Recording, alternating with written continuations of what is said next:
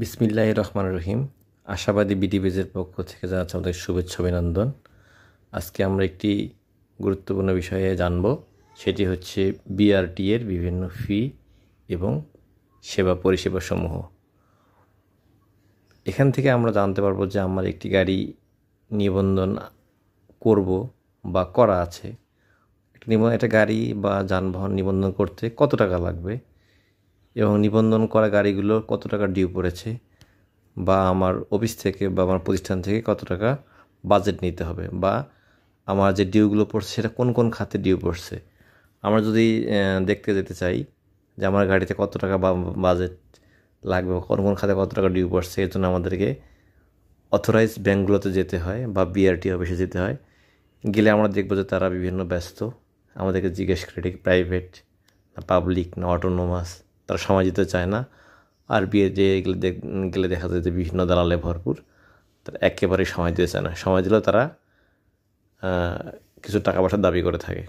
তো এটা আমরা নিজেরাই দেখতে পারবো যে আমার গাড়িটা যেটা আছে বা যারা মালিকেরা যারা ভাড়ায় চালায়, তারা দেখবেন যে গাড়িতে 5 মাস 6 মাসে বা 2 মাস 3 মাসে বা 15 দিনে 20 দিনে গাড়ি বাসায় আসে বা গ্যারেজে আসে। তো গাড়িটা কোনো মামলা টামলা খেয়েছে কি না এটি আমরা দেখতে পারবো। তো কথা না বলে লেটস গো। প্রথমে আমরা একটা ক্রোম ব্রাউজার নিব, ক্রোম ব্রাউজারে ক্লিক করব। এখানে আমরা লিখব যে bsp.brta.gov.bd, তারপর আমরা কি ইন্টার দিব। তো এরকম একটি পেজ ওপেন হবে। তারপরে আপনারা দেখতে পাচ্ছেন এখানে লেখা আছে বিএসপি মানে বিআরটিএ সার্ভিস পোর্টাল, আপনাকে স্বাগতম। আর এখানে উপরের দিকে আছে নিবন্ধন, আর হচ্ছে আজকের সময় বা ডেটে শো করবে, প্রবেশ করুন। আর সবচেয়ে বেশি যেটা আমাদের লাগবে সেবা ও তথ্য সেবা, এটি আমাদের বেশি লাগবে। এখানে আছে ক্যালকুলেটর পরীক্ষামূলক। আমি যে আপনাদেরকে দেখাই, ফি ক্যালকুলেটর ব্যবহার করে গ্রাহক তার হিসাব করতে পারবেন যে আমার গাড়িতে যে টাকাটা জমা করা লাগবে এই অর্থ বছরে বা এই 1 বছরের জন্য বা আগামী 2 বছরের জন্য কোন কোন খাতে কত টাকা লাগবে, তারপরে ভ্যাট কত টাকা লাগবে বা জরিমানা আছে কিনা এটা আমরা দেখতে পারবো। নেক্সট, ওই বিআরটি এর যে অথরাইজ বুথ বা ব্যাংকের শাখাগুলো কোথায় কোথায় আছে, কোন কোন ব্যাংকে নেওয়া হয়। নেক্সট আমরা দেখতে পারবো পেমেন্ট যাচাইকরণ। এখানে আমরা দেখবো, এটাও আমরা দেখলাম, আর পেমেন্ট যাচাইকরণ, আমার পেমেন্টটা হয়েছে কিনা এটা আমরা দেখতে পারবো। আর একটা আছে নেক্সট, সেটা হচ্ছে ডিসিটিভি এর ফলাফল, সমস্ত বিভাগ জেলার ডিসিটিভি এর ফলাফলগুলো, মানে ওদের যে শাখাগুলো সেটা আমরা দেখতে পারবো বা জানতে পারবো। তো আমরা এখানে প্রথমে আমার যেহেতু নিবন্ধন করাই আছে, তো আমি এখানে ডান দিকে কোনায় নিবন্ধনে ক্লিক করব বা প্রবেশ করব। যারা নিবন্ধন করছেন তারা প্রবেশ করতে পারবেন। তো যেহেতু নিবন্ধন ইজি, আমি নিবন্ধনটা দেখাচ্ছি আপনাদেরকে। নিবন্ধনে ক্লিক করলাম। জাস্ট এখানে তেমন কিছু না, এখানে আপনার লাগবে হচ্ছে জন্ম তারিখটা, ডের ঘরে আমরা বসাই দিব, তারপরে আমরা মান্থের ঘরে এটা বসাই দিব, ইয়ারের ঘরে বসাই দিব, তারপর জাতীয় পরিচয়টা দিব, তারপর আমরা এটা ভ্যালিড মোবাইল নম্বর দেবো যেখানে ওটিপি আসতে পারে, অথবা আমার জাতীয় পরিচয়পত্রটা অথবা ওই যে ন্যাশনাল সার্ভারের সঙ্গে ম্যাচিং করে দেখতে পারে, যেটি আমরা ওই ভূমি সেবার মধ্যে দেখতে পারি। তারপর অনুসন্ধান দিলে কী করবো, যদি আমার অ্যাকাউন্ট আছে আমি এই যে এখানে ক্লিক করব। আপনি একজন নিবন্ধিত ইউজার হয়ে থাকলে এই যে এখানে ক্লিক করলাম। তারপর হচ্ছে আমাকে বলতেছে যে আপনি এই বিএসপিতে লগ ইন করার জন্যে মোবাইল নাম্বার অথবা ইমেল অথবা ইউজার নেম দেন, পাসওয়ার্ড দিয়ে লগ ইন করেন। আমার যেহেতু করাই আছে তো আমি দিয়ে দিলাম, আমারটা লগ ইন হয়ে যাচ্ছে। এখানে আমার প্রোফাইল আছে, এখানে আমরা দেখতে পাচ্ছেন যে প্রোফাইল আছে, লগ আউট আছে, আর আমার কিছু যানবাহন অলরেডি অ্যাড করা আছে, সেগুলো আপনারা দেখতে পাচ্ছেন। যেটা হচ্ছে ড্যাশবোর্ড, এই যে একটা ট্যাক্স টোকেন বিস্তারিত উইল এক্সপায়ার্ড, একটা এক্সপায়ার্ড হয়ে গেছে লাল, আর দুটো একই কালার, আর একটা মানে এটা এক্সপায়ার্ড হয়ে গেছে, এখান থেকে আমার একটা ডাউনলোড অ্যাড করা আছে, সেটা এক্সপায়ার্ড হয়ে গেছে, এটা আমাকে ক্লিক করলে বিস্তারিত দেখাবে। তো আমরা আরেকটু নিচে যাব, এখানে আছে শিক্ষানবী লাইসেন্স সংক্রান্ত তথ্য, ড্রাইভিং লাইসেন্সের তথ্য ইত্যাদি। আমরা বিশেষ করে দেখব মোটরযানের তথ্য। এখানে আমি ক্লিক করব, করে এখানে আমার মোটরযান সংযুক্ত করতে পারবো। মোটরযান সংযুক্ত করতে বেশি কিছু লাগবে না, বা আমি এটাকে অনুসন্ধান করেও অ্যাড করতে পারবো। রেজিস্ট্রেশন নম্বর, শেষ চার্জ ডিট, অনলি শেষের চার্জ ডিট দিতে হবে প্রথম ঘরে এখানে। তারপর উৎপাদনের বছর, আমাকে উৎপাদনের বছরটা দিতে হবে, ইয়ারটা জাস্ট ইয়ারটা লিখলে হবে। তারপর হচ্ছে ইঞ্জিন নম্বর, তারপর হচ্ছে এই ঘরে চেসিস নম্বর, এখানে চেসিস নম্বর দিলেই আমার গাড়িটার সম্বন্ধে আমি দেখতে পারবো। তারপর আমরা অনুসন্ধানে ক্লিক করব। অনুসন্ধানে ক্লিক করলে আমার অপশনগুলো দেখাবে, ওখানে আমি পরে অ্যাডে ক্লিক করলে আমার গাড়িটি এই যে সংযুক্ত হয়ে যাবে, তখন আমি ওখানে গিয়ে দেখতে পারবো। তো যেহেতু আমার অ্যাড করাই আছে, আমি আর অ্যাডে যাচ্ছি না, আমি একটু ব্যাক করতেছি। মোটরযানের তথ্য, এই যে অলরেডি আমার এখানে 3টা গাড়ি অ্যাড করা আছে, আর মোটরসাইকেলটি অ্যাড করা আছে, আর 2টি হচ্ছে ডাবল কেবিন, আর সিঙ্গেল কেবিনের অ্যাড করা আছে। এই যে একটা মেয়াদ চলে গেছে, আমাকে বলছে নবায়ন করুন, এটার মেয়াদ চলে গেছে। এই যেখানে লাল কালিতে লেখা আছে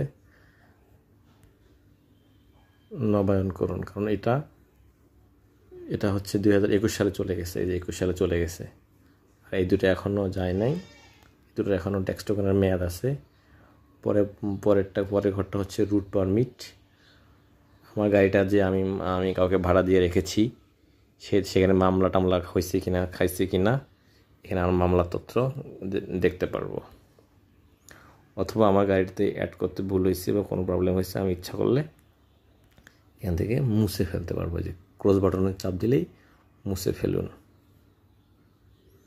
তো আমরা এবার যে বিষয়টি দেখব, গাড়ি আমরা অ্যাড করলাম, গাড়ি অ্যাড করে আমরা দেখলাম। তো এবার আমরা দেখব ফি ক্যালকুলেট, যে আমার কোন কোন খাতে ডিউ পড়ছে, আর আমার কোন কোন খাতে ডিউ পড়ছে, বা কোন কোন খাতে আমার টাকাগুলো জমা দিতে হবে, এই খাতের উপরে আমার কয় টাকা করে ভ্যাট দেওয়া লাগবে। তো আমরা ঢুকে এটা কেটে দিলাম, একটা সতর্কবার্তা আসছে। তো এই পোর্টালে আমরা আবার সেই পূর্বের জায়গায় ফিরে আসলাম। রোড ট্রান্সপোর্ট অথরিটি, এটা অনলাইন সেবার মাধ্যমে যেখানে ড্রাইভার, গাড়ির মালিক, গাড়ি বিক্রেতা নিবন্ধিত করা হয়। শিক্ষানবী ড্রাইভিং লাইসেন্স, স্মার্ট কার্ড, নবায়ন, ডুপ্লিকেট ড্রাইভিং ইত্যাদি সেবার জন্য আবেদন অন্যান্য লাইনের প্রদান করা যায়। তো আমরা ফি ক্যালকুলেটরে ক্লিক করে দেখব আমাদের কি অবস্থা।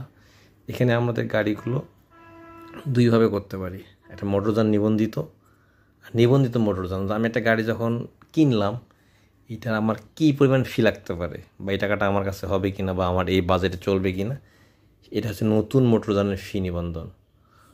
তো আমি আপনাদেরকে দেখাচ্ছি। আচ্ছা, নতুন মোটরযানের ক্ষেত্রে আপনি বা যে কোনো যানবাহন অ্যাড করতে পারবেন, সেটা হোক বাস, ট্রাক, ওখানে বিভিন্ন ধরনের অপশন আছে, আপনি দেখতে পারবেন। এই যে আমি একটা মোটরসাইকেল উদাহরণ হিসেবে আমি দাঁড় করিয়েছি, এখানে দিছি প্রাইভেট, প্রথম ঘরে প্রাইভেট, আসন সংখ্যার ঘরে 2 দিয়েছি, উৎপাদনের বড় 2020 দিলাম। মালিকানা পরিবর্তন করবো না, আমি নতুন গাড়ি নিয়েছি। মালিকানা পরিবর্তন যদি করতে চান আপনারা করে দেখতে পারবেন। ফুল পেমেন্ট, এখানে 2টি অপশন আছে, একটা হচ্ছে ইনস্টলমেন্ট 2 বছরের জন্য মোটরসাইকেলের ক্ষেত্রে, আর হচ্ছে এই দিকে আছে যানবাহনের ধরন, এখানে পপ আপ আছে, আপনারা এখান থেকে দেখে নিতে পারবেন মোটরসাইকেলের ধরন, গাড়ির ওজন কেমন হবে ইত্যাদি, গাড়ির ওজন কেমন হবে, ভাড়া চলবে কি না, গাড়িটি ইলেকট্রিক কিনা ইত্যাদি। তারপরে এদিকে আছে মোটরসাইকেলটির সিসি, গাড়ি বোঝাই ওজন, হায়ার পারচেস করছেন কিনা, সিসি আমি বসাই দেওয়ার পর এইখানে একটি সিকিউরিটি কোড আছে, এই কোডটি কপি করে এখানে বসিয়ে দিলেই আপনার গাড়ি কোন কোন খাতে কয় টাকা আয় করার পর ফি ক্যালকুলেটরে ক্লিক করতে হবে। এখানে ক্লিক করলে আপনি দেখতে পাবেন যে এই গাড়িটা রেজিস্ট্রেশন করতে বা 2 বছরের জন্য অথবা ফুল 10 বছরের জন্য করতে কত টাকা লাগতে পারে। তো আমি আপনাদের দেখাচ্ছি। ডিজিটাল নম্বর প্লেট এবার টাকা লাগবে 2200 টাকা, আর এটার উপরে লাগবে হচ্ছে ভ্যাট 60 টাকা, এটা আপনারা দেখতে পাচ্ছেন। আবার আমি যদি যাই এদিকে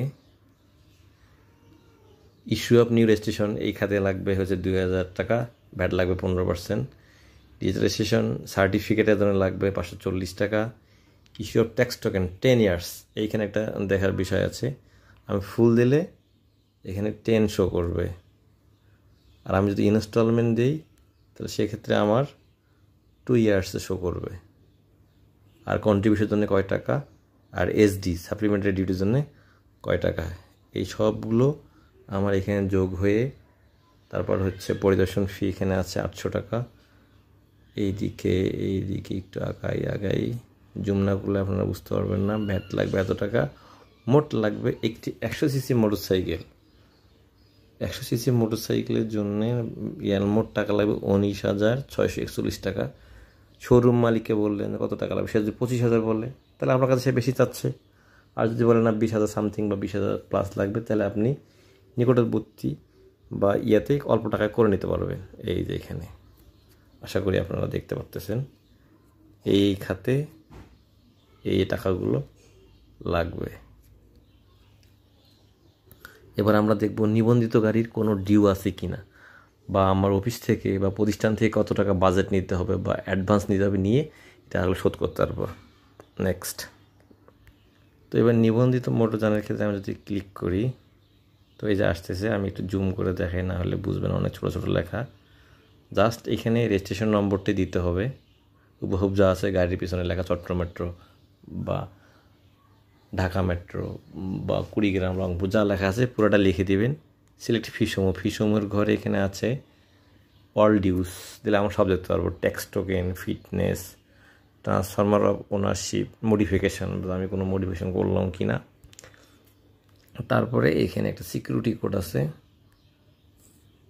পূর্বের মতো এইটা কপি করে নিয়ে এসে এই পাশের ঘরে দিতে হবে।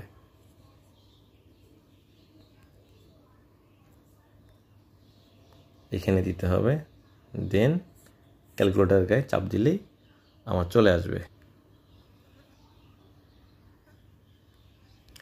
তো আমার গাড়ির নম্বর দিলে এখানে আপনাকে দেখাবে গাড়ির রেজিস্ট্রেশন নম্বর, ট্যাক্স টোকেন মেয়াদ কবে চলে গেছে, এবং গাড়িটা প্রাইভেট কিনা পাবলিক কিনা। ওই যে আমি শুরুতে বলছিলাম যে ব্যাংকে গেলে বা বিআরটিতে গেলে জিজ্ঞেস করে গাড়িটি কি পাবলিক না প্রাইভেট না কোম্পানি না অটোনোমাস। ফিটনেস লাগবে না, একবার করলেই হয়। গাড়িটির সিসি কত, রুট পারমিট নট অ্যাপ্লিকেবল, প্রযোজ্য নহে। এখানে আমার নিজের গাড়িটাতে এখানে যদি আমি 2 বছর ট্যাক্স টোকেনটা আমার যেটা পড়ছে, এটা 3টা খাতেই টাকা লাগবে। Contribution of financial assistance fund R road tax 3rd instalment, কারণ অলরেডি আমি 2 বছর জন্য করছি মোটরসাইকেলের জন্য, এবং এসডি সাপ্লিমেন্টারি ডিউটি লাগবে। এটার উপরে আবার ভ্যাট লাগবে 1,000, 2,000, 1,500, আর এটার উপরে আবার ভ্যাট লাগবে। এই যে সব মিলিয়ে আমার 3,623 টাকা লাগবে 2 বছর জন্য করার জন্য।